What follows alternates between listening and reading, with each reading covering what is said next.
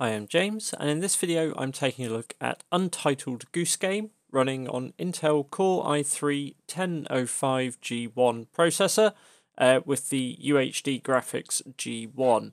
Now a lot of people seem to think it's sort of a 2D game, and actually it isn't. It's obviously fully 3D, just with a very flat rendering technique.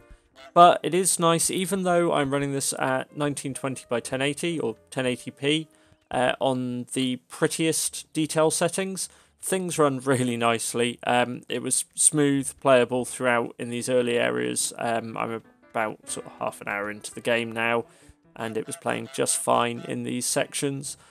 Things may slow down a little bit as things get a bit busier further through the game, but the experience with it so far has been very good, very smooth. Yeah, I would have no real issues recommending having a go at this game if you have one of the new Ice Lake chips even with the basic G1 graphics core.